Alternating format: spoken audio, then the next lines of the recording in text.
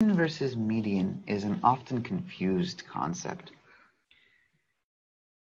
They're not that hard to understand, though, because they calculate very different things. Most of the confusion lies upon when you should use the mean and when you should use the median.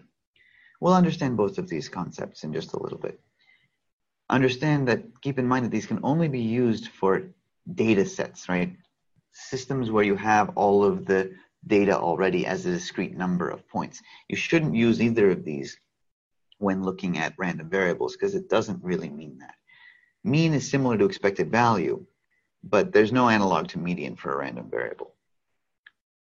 So the mean, often denoted by the symbol mu, is calculated based on the sum of I from 1 to n, where n is the total number of values in your data set, of the value of your data of the ith number in your data set divided by n. We've seen this all, right? This is simply adding up all the numbers in the data set and dividing it by the total number of points there are. That's it. Very simple. This is the common average that most people are familiar with. Median, on the other hand, is the middle number. And I can't write a simple mathematical expression for that because it's an algorithm. You have to take your data set, you have to sort it, then you have to go and find the middle number. In the case that you have an odd number of data points in your data set, congratulations, you can get a middle number. In the case that you have an even number, then you have to actually take the middle two and perform the mean of those two to get the median. So this is a more complicated, seemingly a little more esoteric and abstract idea, which is why it doesn't really get a lot of attention. But in reality, median is often the better one to use for many reasons that we'll unpack here.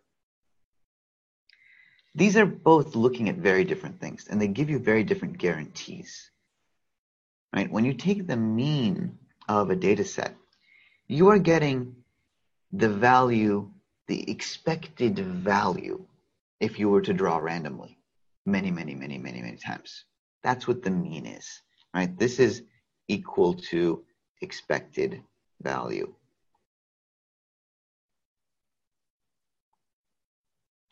But when you take the median, you're actually making a completely different statement. This is equivalent to saying, the median tells me the number below which and above which 50% of the data falls. So if you take randomly from your data set, 50% of the time, the number that you draw out of the data, out of your data set, out of your list of numbers, will be guaranteed always to be 50% of the time above the median and 50% of the time below the median. You cannot make that statement about the mean.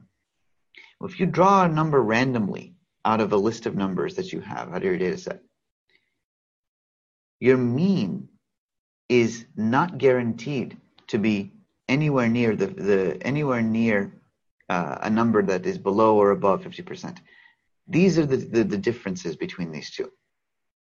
The mean will tell you on average what the value you expect to see.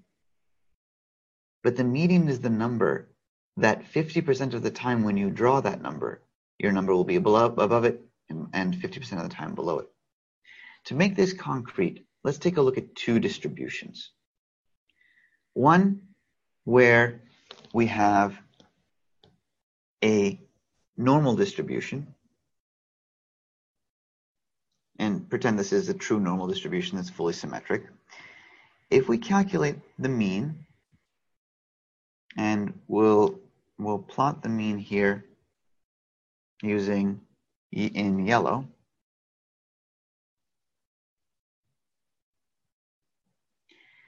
If we plot the mean, and we also plot the median, so we'll do mean in yellow, and we'll do the median in green. These will be right on top of each other, because the median and the mean are the same for something that is, for a distribution that is normal. But for a distribute or symmetric as well, across the mean, that'll also be true. Where there's an equal number of things above and below the mean, then your median will also fall right on top of it. But where things break down is if you have a distribution that looks more like this, where it's heavily skewed, and it may look something like this.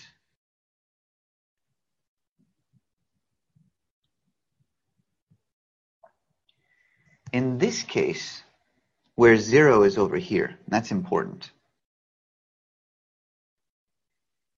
In this case, the mean is going to be pulled out quite a bit.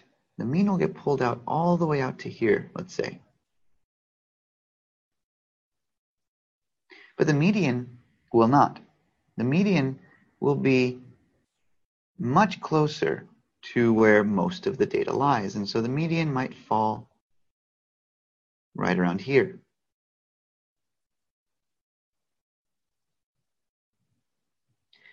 And why is this?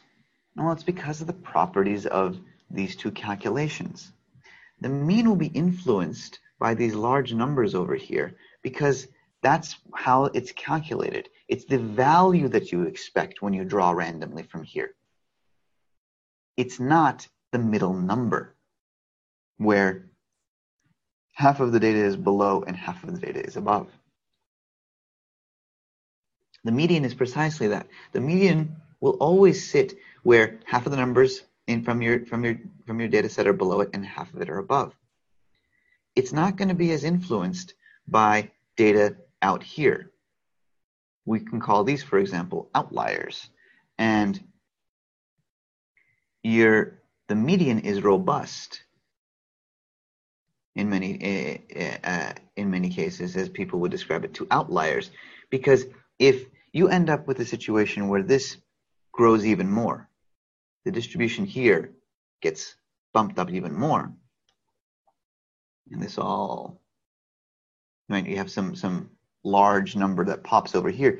What you're going to end up seeing is that the mean will get pulled quite a bit over, whereas the median won't move very much.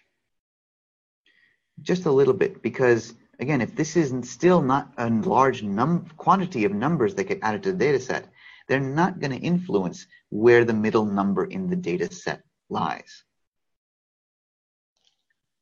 It's precisely this reason that when you see, for example, on the news or the radio, they talk about property value and homes, they always report the median home price. They will never report the mean home price. Why is that? Because the distribution of homes looks something much like this, much more like this than it does like this. The distribution of cost of homes is definitely skewed, where most of them are on some low end over here, and there's some very small but extremely expensive homes that are out there on the luxury end, but there just aren't very many of them. And the mean calculation would artificially look, if you said that the average home price was whatever X, and you were quoting the mean, you would be giving a false perception of what the average home buyer would be facing when purchasing a home. The average home buyer is going to be much more concerned about what the median price is, because that more truly reflects what the cost of an average, from their perspective, home is on that zip code or county or whatever it is that we're talking about, city, state, area. Why? Because by and large, when they're thinking about buying a home, there's a 50% chance that they're going to be below the median, and thus the median is a much more accurate representation for them of what the average cost of a home is. Average is a complicated term. It really depends on what it is you're trying to describe. Are you trying to describe the average number if you were to draw randomly, or are you trying to figure out what the average value is in your data set? The average is the expected value of the data when you draw randomly, right, over many, many times.